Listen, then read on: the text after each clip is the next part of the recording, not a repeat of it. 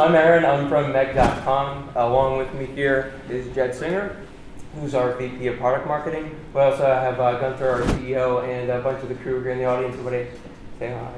Over there. For those of you who don't know, Meg came from Stuzo. Stuzo is our parent company. Stuzo has been around since 2007. We primarily build engaging software for Fortune 5 companies like HBO, MasterCard, T-Mobile, and a whole laundry list of other fantastic companies. So what does Meg do? Meg automates mobile marketing, creating more engaging experiences for consumers across multiple channels, including websites and the mobile web, social media, native mobile applications, including iOS and Android, and also the real world via beacon technology. We currently have over 400 subscribed users and are just coming out of beta into our public release. So enough of the backdrop. We want to get in and show you Meg in action. So here Jed has the Meg website up and running. We see the Meg launcher in the lower left-hand corner. Meg is here. You can think of it as a layer that lives on top of digital properties. This layer is HTML5 that allows us to deliver seamless experiences across any type of platform, any digital property. When clicked, Meg launches the app tray. Here's the app tray. These are all different types of apps on the Meg platform. Each one of these apps is a different experience. You can click on it and launch them up. This is an example of an engagement app. It's a Facebook feed. We also have another example of an app, which is a conversion app. All of the apps in Meg's App Store, which you'll see in just a moment when we log in, are designed to inform, engage, and convert consumers across, and we think mobile first. All right. Want to take a quick break and geek out on Meg's technology for a little bit, because I know everyone here loves tech. So Meg, its application core is built on JavaScript. All of the Meg components, you see the Meg launcher, the Meg containers and apps, the Meg manager, which we'll see in just a moment, the Meg themes and controls, Meg automation, and analytics, all work and communicate with one another via web services. We also integrate with all of our third-party partners via web services. This allows our platform to be just about infinitely extensible, and we can customize everything in our platform, and also integrate with partners and white label the entire platform. So here we're going to jump into the Meg manager. Just showing us we log in.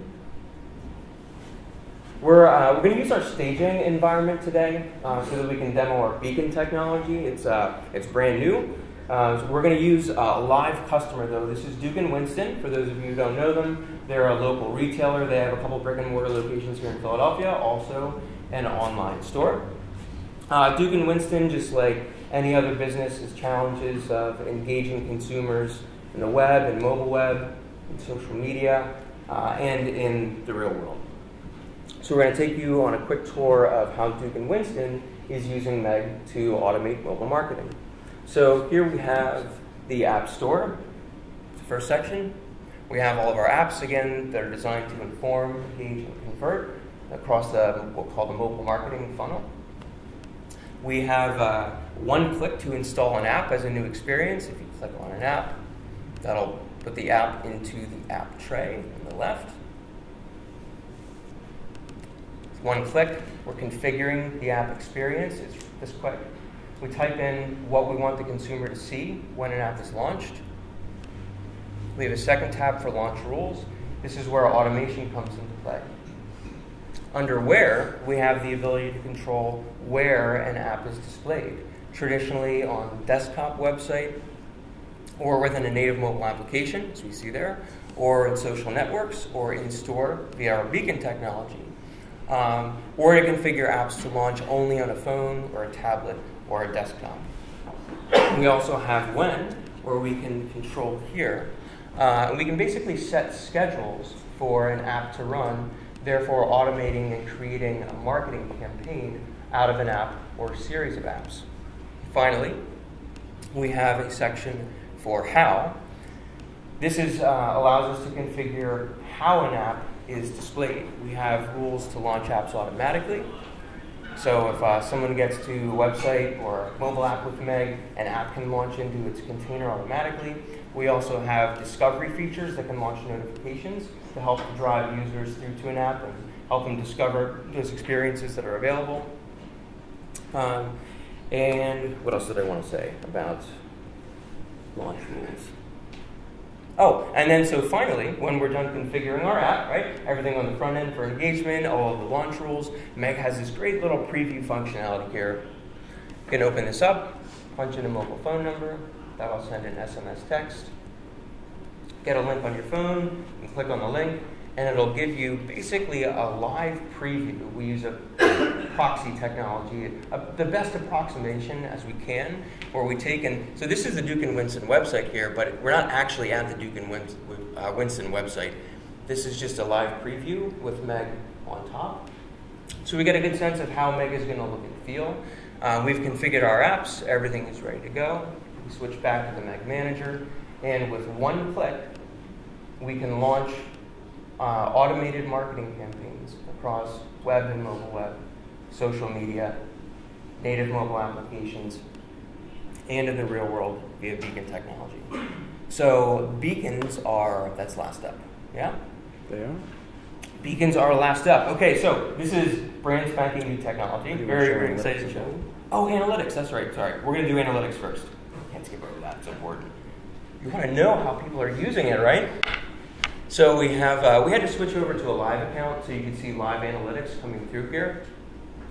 This is the aggregate view. So Meg is going to track analytics on all the properties, the websites and the native mobile apps, a sort of aggregate view of everything that's happening, but also all of the interactions with Meg and the engagements and the conversions through Meg on a high level. We also have separately an apps tab where Meg is pulling all of the engagement, interaction, conversion, and conversion data from each individual app that's being deployed through the platform to give you that granular level of detail. Thanks for reminding me. I'm going to skip right over here. We teased the beacons. We did. Wanted to get you excited about the beacons. So, last piece of the puzzle here is Reflector still up and running? It sure is. All right. Launch rules. So to sort of complete this full customer journey of a customer engaging with a brand or a business using their mobile device or on various digital properties, the last piece of the puzzle here is the real world. For a brick and mortar business to be able to engage a consumer and have that consumer discover something about them in real time in the real world is the sort of, it's the last boundary for marketers to cross. And so we're finally there. So let's take, for example, I'm a Duke & Winston customer. I shop at their store. I have their native mobile app installed on my phone. Meg also has the ability to spin up a fully native iOS app in about 48 hours for a small business and submit it to the App Store. So let's assume I've got the Duke & Winston app on my phone, and I'm walking by the storefront. They have a beacon deployed in the storefront. I come into contact with that beacon, and it automatically sends out a push notification. We're in staging right now. So it's going to automatically send out a push notification to my phone, letting me know that Duke & Winston would like to interact with me. It never works. But basically what happens here is that beacon can trigger an app-like experience, and that experience could do, for example, what we had configured, is push a 15% off coupon when you're walking by the store. The retailer can call out to you, drop us your name and email address, come on into the store right now and we'll give you 15% off. And that allows the business to convert foot traffic and convert it in their store and track that process all the way through and do full attribution through the entire platform. That kind of is the power, I hope this is working as I'm shaking it around. That kind of is the holy grail for a marketer, and that's really what we're setting out to accomplish with Meg. We want to make it really easy for marketers to be able to engage their consumers. Facebook ID does not match. Put this down. We want to make it really easy for marketers to engage consumers everywhere they go, web, social media, and tie all of those touch points and endpoints together and give them one platform to configure it all, to manage it, have full analytics, do attribution, and take back control of their marketing. that in a nutshell is Meg. One last thing before we finish up our demo, and then we'll open up for questions. As we're coming out of beta here at the end of the year, we're launching our paid pricing plans. If you sign up for Meg now and go live before the end of the year, we're going to grandfather you in. You'll get to use Meg standard and premium apps for free for life. Just have to go live before the end of the year. So get on there. Thanks so much for your time tonight, and we'll open it up.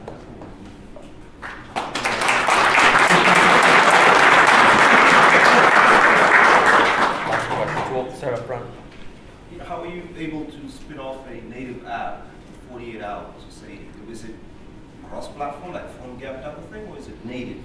Fully native. So the question is, how are we able to spin up a fully native app in 48 hours? Elves. Elves. That's good. Love it. How are we really able to do it? How we're really able to do it is, no, it's fully native. We have a code base. It really takes us about an hour. We replicate our code base into a new instance. We have some parameters that we can define and quickly feed in content that is relevant to the business. That comes through from social media and other feeds. We package that up and deploy it to the App Store in a turnkey fashion. And it comes built with Meg inside. So once the business distributes their app to all of the customers, they can customize all the apps and experiences and push those into that native app instantly. Next question. For people that have e-commerce sites, what type of integration do you have with the actual type of products and being able to display that in these apps? Sure, that's a great question. So in terms of, the question was, for e-commerce, do we have existing integrations to pull through things like product categories, product feeds, other specifications, pricing and things, and have direct integration with shopping cart? So the short answer to that is not today, but it's in the roadmap. But an e-commerce, like for example, Duke and Winston, they're using it. You can easily add a link app if you want to highlight, sort of surface, and make certain content discoverable. You can use a link app to dig deeper. A lot of our retailer customers are using the featured app, which gives you basically an image and description carousel 5 deep. A couple more questions. We had this hand. Yes. Yes. How's it going? In terms of the iBeacon technology, like let's say I'm a department store that wants to communicate with my customers. Why do I need Meg to use iBeacon? Do I already have that capability in my app? Is it more targeted to those small businesses that don't understand the next levels they use Meg? Sure.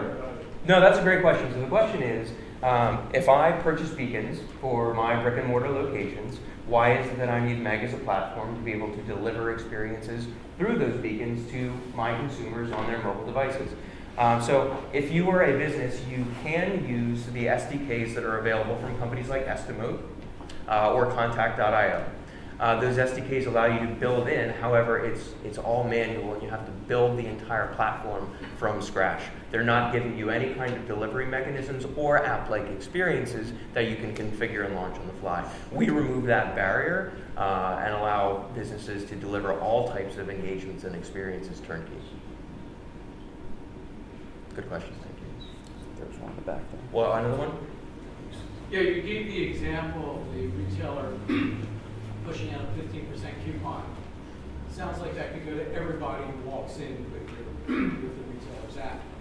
If you wanted to, if the retailer wants to segment it, maybe certain customers get different kinds of offers. Yep. Are they currently able to do that, or is that something that's in the roadmap? So again, a great question. We just went into launch into beta a few months ago and are coming out by the end of the year. So there's a lot on the platform that's in the pipe. That's another one, ERP integrations.